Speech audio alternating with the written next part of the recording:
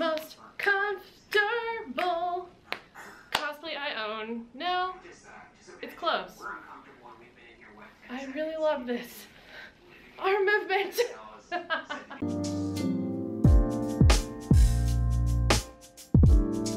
Hello there, Bembridge Scholars! Ha! It is finally our sacred season. It's Halloween time. For each year, I tend to slam a ton of videos into this month because YouTube and cosplay is very, very well researched during this month because everybody likes to make Halloween costumes this one time of year. So I always make a lot of content, which is great, and that's how a lot of people come to my channel, but it just feels like a hodgepodge to me and I don't really have a theme. But this year, I wanted to come it a bit differently. I chose one movie, then based 4 videos off of content from that one movie. And you might have guessed what I've chosen by obviously clicking on this video. So welcome to the Mummy Month. And for this video, like you've clicked on, I created Evie, a very, very, very, very simple cosplay. In this video, I will be going over how I purchased, thrifted, altered the outfit, and made some pieces, as well as how I did my wig and how I did my makeup. Everybody just loves Evie. This cosplay was honestly my first real closet cosplay. I don't really do a whole lot of closet cosplays because I'm just a person who makes everything. But I really honestly thought when I did the beginning of this that I could thrift Evie completely. I kinda did.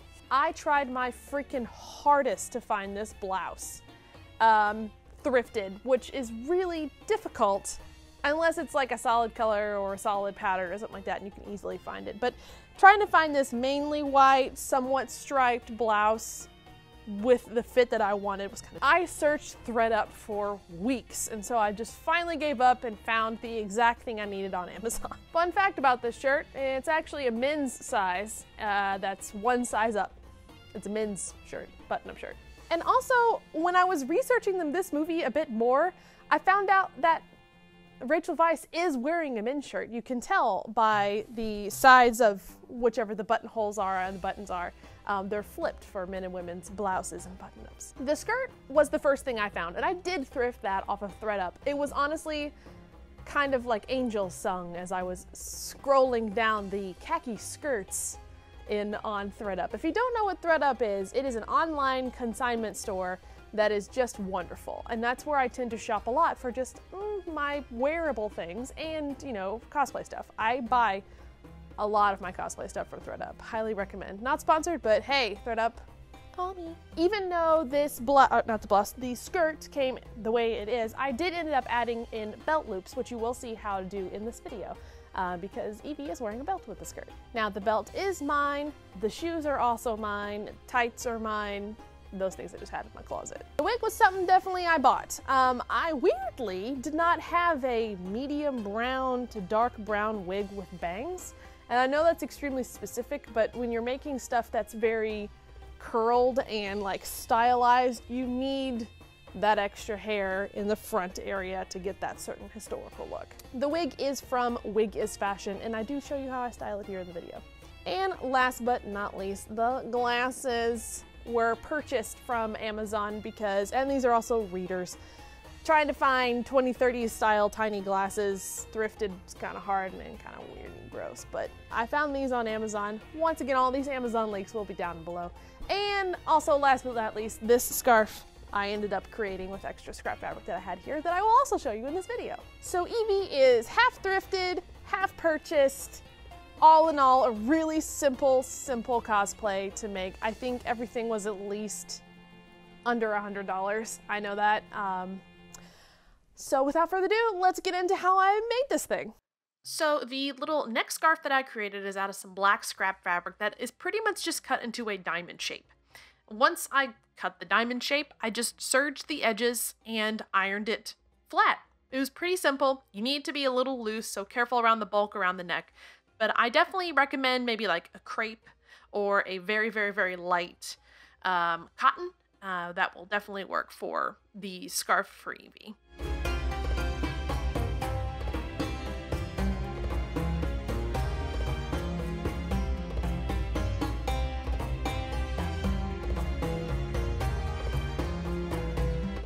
the scarf was done, I moved on to making belt loops. So for the belt loops, you'll want to find your exact measurement of the belt that you're going to put around your skirt, measure the width of that belt, and then create your belt loops by adding in about an inch on each side of those belt loops. These belt loops are just a half inch in width, I think, maybe 3/4, not sure. I ended up making 5 belt loops. So I interfaced some very similar fabric that I have, and then I took it to the machine once the belt loop strips were cut, and then I folded under the edges on both sides to create the look of the belt loop. If you need some reference, I would suggest taking a look at some jeans that maybe you have to see how these belt loops look, and then you'll kind of understand how they are attached to the pants. So the first thing you want to do is to fold under the sides to create a strip of the belt loop with 2 rows of top stitching on each side. Then I measured down a half an inch from the top part of the skirt made of mark, and that is where my first edge of the belt loop is going to go. Now I am moving in a little bit with the belt loop so I can stitch it, and there's some seam allowance there. As you can see here, I went ahead and just stitched it over across the half inch from the top of the skirt. Then I folded it over and left about a 1/8 of an inch little overhang to top stitch that part down, because you need that part to be nice and flat so your belts aren't, moving around everywhere. So once you have that piece top stitched, then I took a ruler. I measured 2 inches down from the top part of the belt loop, and that is where the next round of top stitching will be. So once I established where my mark was, I tucked under that part of the belt loop with the raw edge and then sewed directly over. Really simple. Belt loops are actually really kind of fun to make. They're nice and clean once you put them in. It's kind of nice. And they're really super easy. You just got to find the right fabric that matches with your outfit.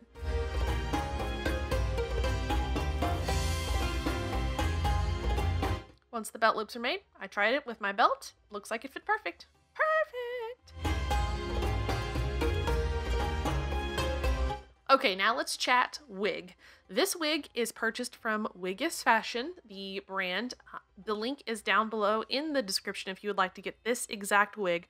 But honestly, you could get any medium brown wig with bangs. The bangs are very important. Make sure you have bangs for Evelyn's hair. Now, this style is very much organic, I guess you could say. Basically what I did is that I sectioned off the bangs, and then I sectioned off the front half of the wig into 2 separate pieces, I would say, and then the bulk of the wig in the back where the bun will go, basically. So right here, the first thing I'm actually doing, since I am using a synthetic wig, is that I am changing the part direction of the wig. Synthetic wigs react to steam, so if you have a synthetic wig and you need to change the part of the wig, go ahead and move the hair over, grab your steamer, like I have here, and get really close with that steam to those wig follicles. And that will end up moving the hair and kind of smoothing it down in the direction that you want it.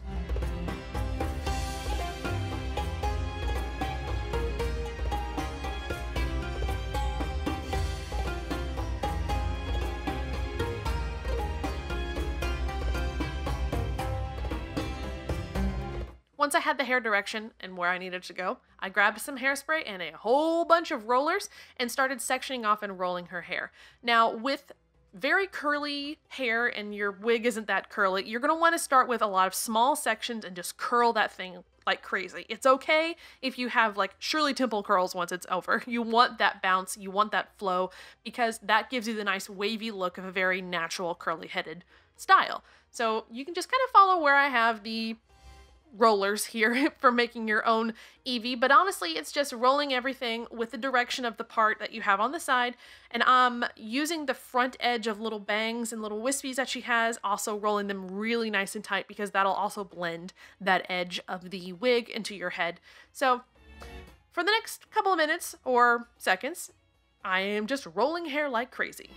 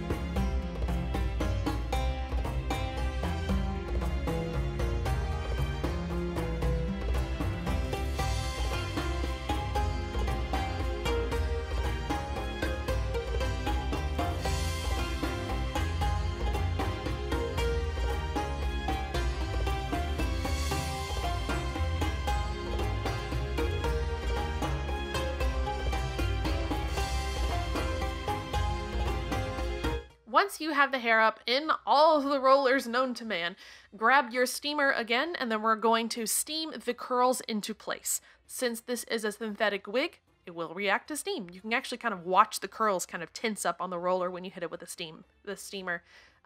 Do this for a while. Hit it really good with steam to make those curls really stick. The ones that you have more hair on the roller are more likely not going to curl up the best. You want a little amount of hair and a medium amount of hair on the roller to get that curl to be nice and bouncy. But honestly, my set ended up working perfectly, so I was very proud with it, pretty happy with it. And then once you're done steaming, let it sit overnight.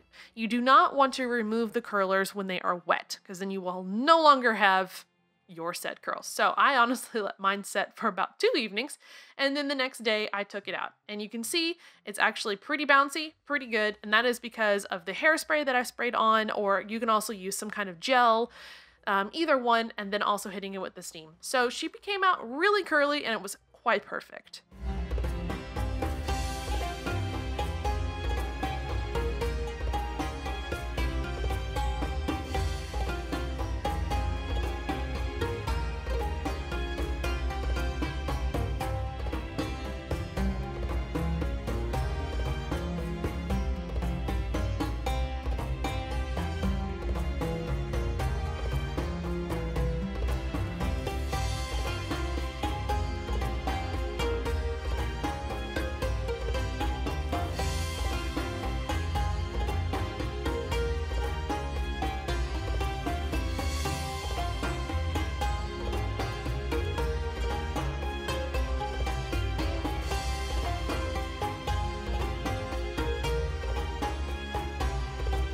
Once all the rollers are out, I gave her a firm little brush through all of the curls.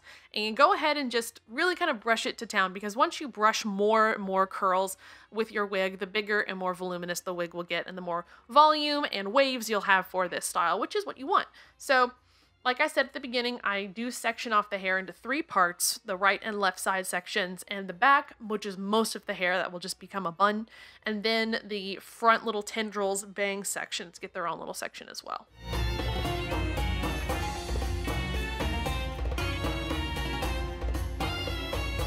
Once I have the sections, I start rolling up the curls into kind of themselves and then pinning it like a bun. Basically, I pinned the crap out of this thing, and unfortunately, if you don't have a lot of really sturdy bobby pins, the curls do kind of fall out a bit. So put as many bobby pins and as many hair pins in it as you possibly can. I suggest using pretty much the whole box, because that's honestly how hairstyles were made back in the 20s and 30s, is that they were curled to the dickens and then they were put up with a ton of pins. So that's exactly how I did it here. I'm also making focus at that there is a nice wave, kind of a finger wave to it. So when you're looking at it, you get lots of texture and different movement. And then leaving the tendrils out in the front, teasing them a little bit and spraying them down to make sure it covers the edge line of that hairline.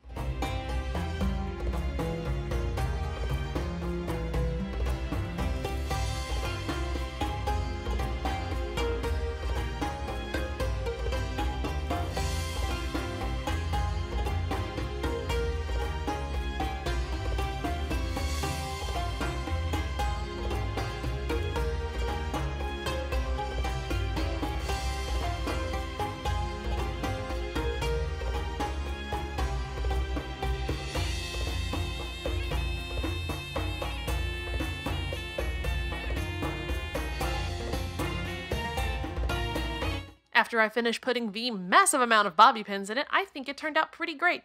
I will say I was kind of pushing bobby pins in the whole time during my shoot, but that's okay. I really liked the amount of curls and volume and just look that this wig has. The one thing you need to make sure you are doing if you want to get a really good Evie wig is to get those front bangs to lay in those curls and those little tendril curls to lay exactly where they are, because she has very, very curly hair. But I think, honestly, it turned out pretty great.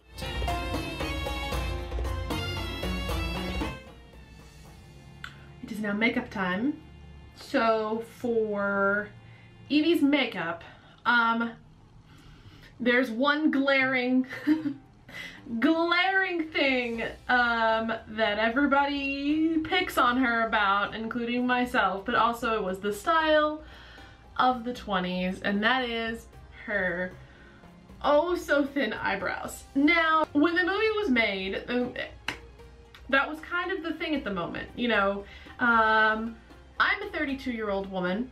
I survived the 2000s with my eyebrows somewhat still intact. I plucked those things to next year. Like, I don't know why and who, and I still want to have chats with whoever decided to make that a trend. Cause like, why? The 2000s were honestly, in my opinion, the worst fashion decade of all time.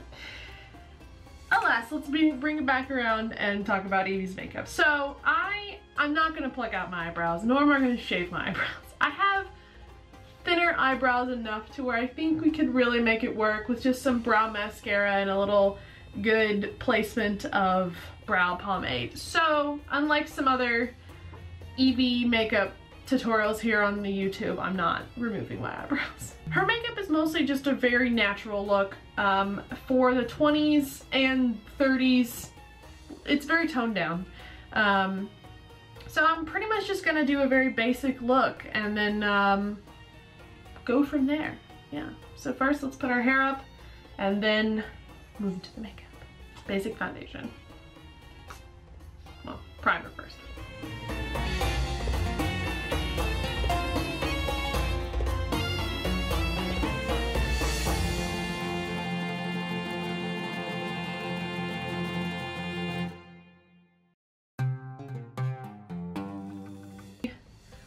As you can see, they're very thin and they do have a large arch to them. And that's pretty common for back in the day. I mean, Evie's outfit isn't too historically accurate if you want to get on that, but more on that later. And I feel like they just kind of really followed the time. Well, I mean, they just gave her really thin eyebrows. They probably did shave Rachel Weisz's eyebrows. Probably. Poor girl. Anyways, I'm going to really rein myself in with the amount of brow pomade I put on and really just focus on a line instead of a fill and shape like today's doing and how we do it. But I am using just a basic pomade from the Anastasia brand and then a Maybelline Brow Sculpt. Let's see what we can do.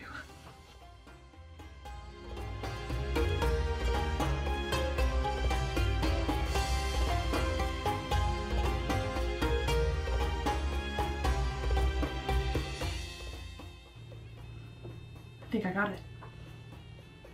Small line, small line, small line, small line. I think this is what we're gonna go with.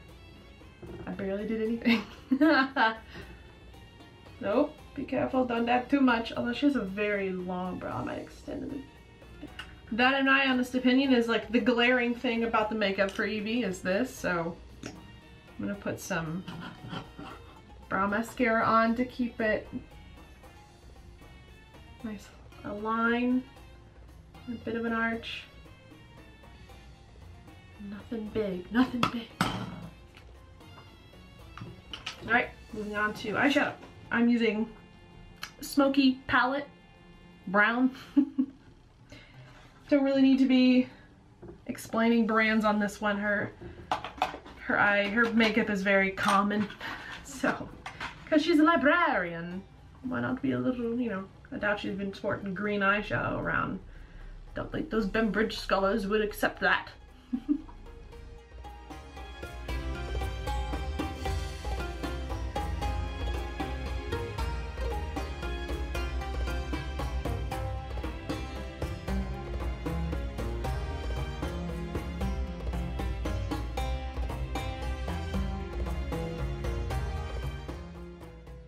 I don't think I'm gonna put any eyeliner on either. I think I'm just gonna put a heavy mascara on and lashes because she doesn't have, in the photos and in the movie, she doesn't have eyeliner on either, and if it is, it's really subtle. So I'm trying to go pretty authentic here with her makeup. If I need it, I'll put more on, but I think we're going good so far. So.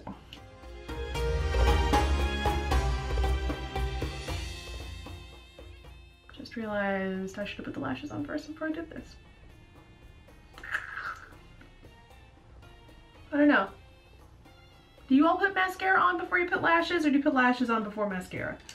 Tell me in the comments below, because this is a question I've always been curious about.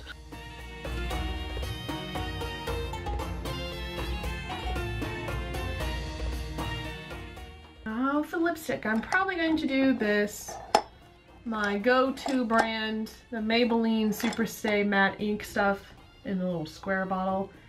If you guys haven't tried this stuff out yet, really should. Honestly, it's the best cosplay convention for all day wear matte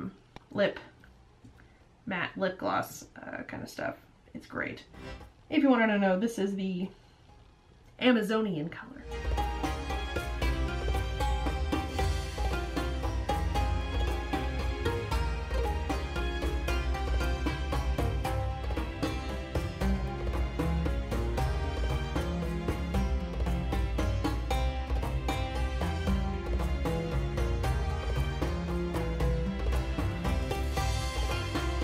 Alright, so the makeup is done. Wig and outfit. Then photo shoot. Here we go. Are you sure you want to be playing around with this thing? It's just a book. No harm ever came from reading a book.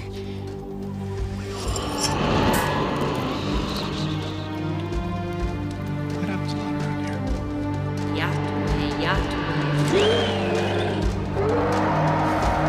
No! You must not read from the book!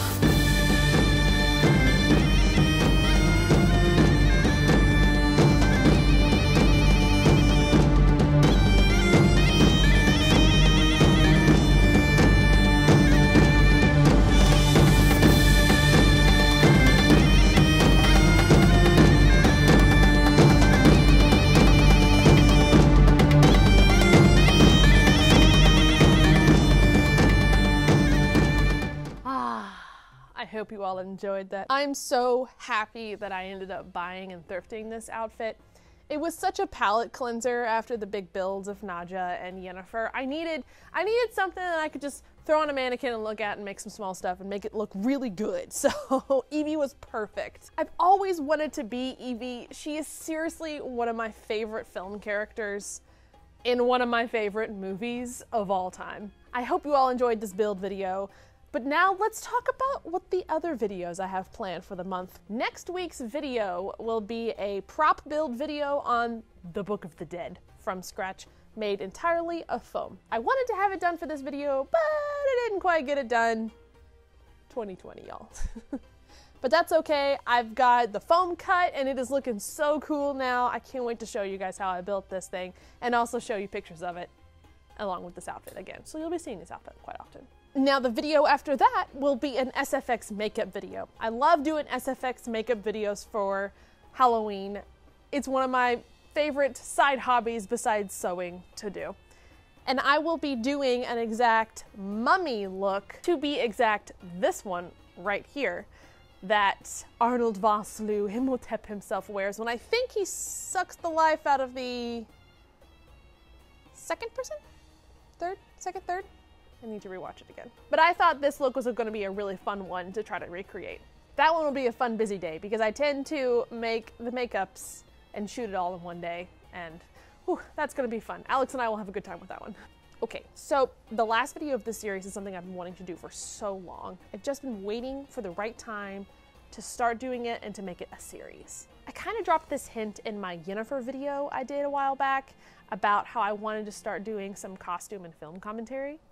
And a lot of you picked up on it, which I was really excited about, so thanks. But alas, my idea is that I want to do film and costume critique and commentaries and reacting videos while dressed as a character from that video to show you guys. So basically, I love movies.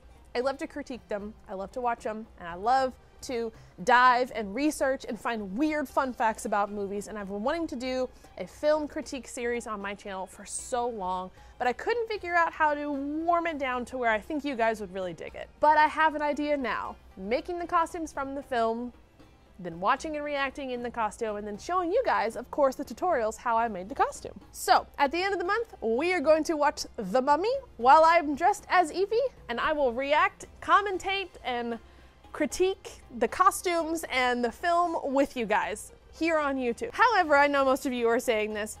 We're not going to be watching the full video because copyrights and monetization. But it will be like a supercut highlight of me watching the movie with you guys. So it will definitely be edited down, hopefully not be flagged by YouTube, but we'll see. I want to get it off the ground, so we'll see. So that is the timeline of the next month. I hope you guys are ready, because me and my editing butt, so ready. To wrap it up, thank you for clicking this video and watching it all the way to the end of my very simple Evie build. If you end up making Evie yourself for Halloween or for a convention, please tag me on your social media. I really want to see your take on it. If you like cosplay, sewing, and Halloween videos, please like this video and subscribe to my channel. I post videos containing that content pretty much every week, and I will see you all next week. Bye! Ciao, Bembridge Scholars!